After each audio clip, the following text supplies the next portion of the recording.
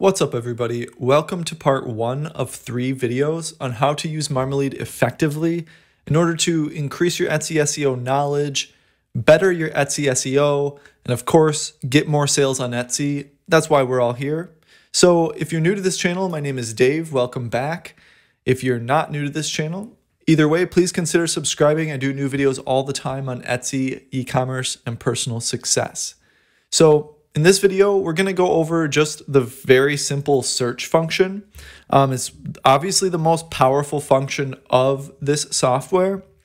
And I'm going to go over every single metric that's in it, what it means, and how you can apply it in your Etsy shop. Now, if you don't have Marmalead yet, please consider getting it through my affiliate link. Once you do decide, I get a tiny little commission and you don't pay a penny more, and it helps support me making more videos just like this. So let's get started. I'm going to use a really common keyword and a really popular thing that has been on Etsy for the past year or two, slime. It's pretty viral. It was pretty viral. And it's kind of funny because I made a video on Marmalead maybe like last year. It's right here. Not even last year. It was like 6 months ago, honestly. And you can see right here in the video. Here, I'll get it bigger so you can see. You can see right here in the video that it had 363,000 searches in 1 month and 2.9 million engaged listings. So that's really huge. But now it's much, much lower. It really decreased over time. So first, I want to go over this engagement over time metric here, because this is a really overlooked one. Because sometimes, you can jump on a hype train and be jumping on when it's going downhill. So it was really popular like 2 years ago, but it went consistently downwards, and you can see where it's heading. So it was really popular a few years ago, and then now it kind of died out. Sure, there's a lot of slime shops making a lot of money, but it was much easier, obviously, here in November of 2018. So anyway, let's get started with the video. Well, we already have started, my bad. The searches right here, it's the estimated amount of searches that are going to happen within the next 30 days. So Marmalead uses the data from the past 30 days to tell you the estimation of the next 30 days, rather than just showing you what happened in the past 30 days, because it might change. Like we see here, it very well might change. So based on the searches from the last 30 days, Marmalead is estimating an average of 2.2 thousand searches in the next 30 days. It's a rolling 30-day average. So out of those 2.2 thousand listings, there will be 4.4 thousand engagements. So that will be views and clicks, etc. So this is the amount of shops and listings that are competing with this exact keyword and tag. It's over 50,000. And one thing I want to say here again, and I've always said this about Marmalead and any other, SEO software, period, is that you don't need to get afraid of high competition. Some of the most lucrative businesses are the most competitive markets and most competitive industries. So you can't always hide in the shade. You can't always be slithering through the shade and trying to find what's not talked about yet, or whatever it may be. Do not be afraid of the competition. All of the keywords I use currently have red on the tags. That's not saying that you shouldn't have a healthy mix of, green, or whatever it may be. It might be orange here, green here, and then green here. Again, you want to have a healthy mix, yes, but so many people I see on forums or in the comments here on this channel, I see people saying that they don't want to use, or they're alluding to the fact that they don't use keywords that have red for competition, aka above 50,000 people. And that is just silly, because you want to go where the money is, and so does everyone else, and that makes sense. The only thing you need to do is make sure that you're ranking, and that is why we're using Marmalead. So let's continue here. So we can say here that Marmalead analyzed 100 listings and gave you an average based on this 100 listings. It gave you the average of the first 100 listings because those are the ones that matter. We don't want to analyze the like last page couple listings on there. We want to analyze the first best 100 listings. So out of those 100 listings, 74 of those shops were in those, generated those 100 listings. That means some of the shops had not duplicate listings, but more than one listings in that 100 listings. So this is the percentage of those shops giving free shipping, flat out free shipping. So this gives you a really good idea of where the market is at. So like if you're selling a mug, a lot less people are offering free shipping because with all the print on demand companies, a lot of the cost is in the shipping for mugs or whatever the product may be. So you need to look at this metric as well. Guys, the reason I'm going over all of these metrics on the search page here is because so many people with Marmalead get wrapped up in just these three numbers right here.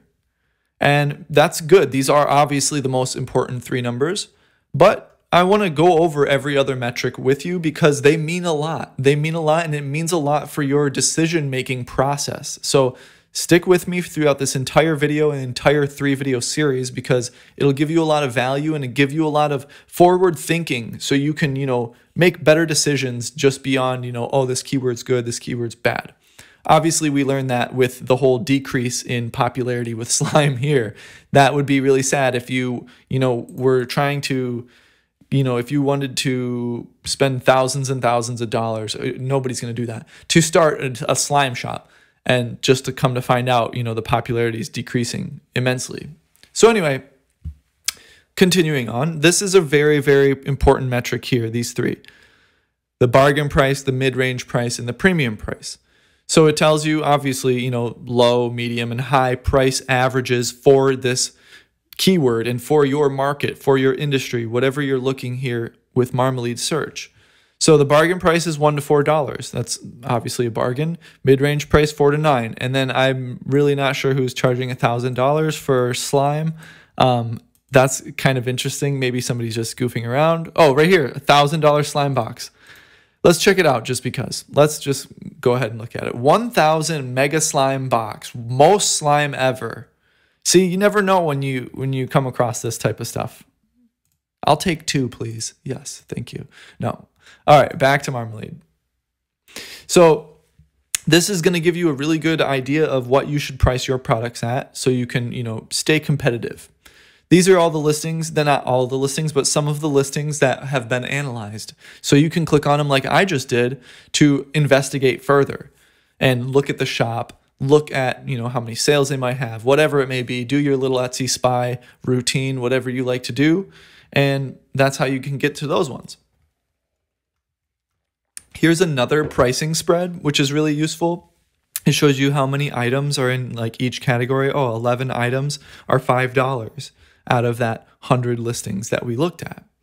So, you can see here, one of them is $60. One is $40. And, you don't want to rely totally on these prices. You don't want to, you don't want to be afraid of charging over. You don't want to be scared into undervaluing yourself, because this is another lesson I want to teach you guys, that just because everybody, let's say the mid-range price was the mid-range price is $4 to $9, and let's say that you make slime that you feel is worth like $14.99. That doesn't mean, oh no, I shouldn't charge $14.99. It's just a metric. Don't sell yourself short, because when you price yourself higher, you are immediately, price has a psychological impact on the customer, saying this is, or this should be, based on the price, a premium product, right? So there's plenty of shops that I compete with that have much lower prices. But it doesn't mean anything to me because I give a more premium experience. They might have bad reviews. They might be lazy. Whatever it may be, but I provide a premium experience. So this is not like the end all be all, these three metrics right here. If you want to charge $25 for your slime, in this instance, because we're going with slime, If you want to charge 25 bucks for your slime, you better deliver and not be afraid to do so, because you will get it if it is worth it and you have good photos, et cetera, et cetera, et cetera. So here's another little thing of the shipping prices. Here is the free little piece of the pie. It highlights it there, as you can see. And a lot of people are charging $2.50 to $5. That's the majority of the market for slime. People are charging $2.50 to $5. So that will give you a great idea on what to charge for yourself. If you can get away with charging, $1.99 and then mix it into the price, the rest into the price, great, good for you. Or if you want to do free shipping like all these people here, good for you. But this little metric, this graph right here, really, really helps you to strategize and choose the best shipping price for yourself. Excellent. Here's the amount of days to ship, the processing times. This is huge as well, because processing time, in my experience and my very strong opinion, affects your rank. I'm not saying that right when you change your processing time, you're about to start ranking better, but it is a psychological impact on the customer. They see that it processes shorter. They go, oh, cool, 1 day processing time. That means it's shipping tomorrow. Then Etsy sees that you are consistently delivering, tracking numbers are consistently getting marked delivered way more and way quicker than the next guy or the next girl. Then boom, you start ranking higher. This is exactly how I've ranked higher than a lot of my competition, because just offering faster processing time. Like I said, again, you're not going to immediately start ranking way better because you change the processing time. And this also does not mean change the processing time to 1 day and then just print the label and let it sit around, because I am talking about when this tracking status saying delivered, the time from you printing or them ordering and the tracking saying delivered. Etsy, in my opinion, views that and ranks you on that. That is something I go over extensively in my course that you can check out in the link below in the description. But that's all I'll say for this one, because this is a huge thing right here. Where your competition is, processing their orders, how fast they're processing their orders. So definitely keep an eye on this as well. So here's the another graph for the pricing of the shipping. And then here's another little, that really spells it out for you. On average, listings with free shipping are priced $5 higher. This is more than the average shipping cost of $4.65. So sellers are covering the cost of shipping in their prices for this keyword market. You'll see these colors here. You'll see these colors change, and you'll see, wait, I take that back. I don't know if you'll see the colors change. I can't remember at the moment, but you will see these three metrics change right here. They will always change because each item will be different. Sometimes people won't cover the shipping costs. For example, if you're shipping really big things, this will say sellers are not covering the shipping costs. I believe it'll be in red. So going on from there, this sentence really sums it up. It's pretty powerful for each keyword that you search. So going on from there, they have some sample listings, another little sample listings. These were the sample listings that we've seen above that I clicked on earlier. And it shows you on the side here on the right, the days to ship, how many photos they have. This listing only has one photo. So that's too bad for them, because I want to see at least 5 photos in your listings, you guys. This is a custom slime listing, I understand, but they should have past photos of past customer or custom orders, right? So if you guys have any other questions, just put them in the comments below and I'll cover them in an FAQ video. So down here is popular tags. So this is another really good thing to look at, and you can change the amount of entries for how many show up right here. Slime, obviously the big one, slime party, slime birthday, slime invitation, etc. Then this is what I like to look at. This is similar to the metric we're about to get to below. Similar shopper searches. So sometimes this box is going to be just complete nonsense because the market or the specific, product that you're looking at is such like a maybe really broad niche or really popular thing. A lot of the times, like Harry Potter will show up in here, regardless of what you put in, because it's just something that's so popular that is connected to those types of shoppers that they're also shopping for that type of stuff on Etsy. So Harry Potter will creep up in here from time to time. So this also, this is a really good feature right here. You want to click over here and filter by engagement. So it filters the high engagement to low engagement. You click one more time, and then it'll show you the most engaged with similar shopper searches. So here's an interesting metric. See, this is red, under 25 searches, but then the engagement is really high. I find that really odd. I'm not quite sure how to explain that, but you will see some weird things go on with some keywords. So clear slime is doing really good, and you will not be able to see these things unless you filter out by engagement like I did here. It'll give you like the bad ones, and it'll kind of give you a good like spread. But I want you to click on engagement, and then so you can see them all. This is really powerful because if any of them are relevant to you, you want to include those too. So going down, long tail alternatives. Here are some long tail alternatives, and these long tails you can use as inspiration for your own long tails, or you can steal them, not steal them. It's not stealing, we're looking it up, obviously, but you can steal them for yourself. So cream cheese slime is not ranking good here, but you could combine it, cream slime, cheese slime, right? Those two might be good together. Then in the title, you put cream cheese slime. But that is going to be in part 2. So we're not done with part 1 yet, though, so stick with me. That will be in part 2.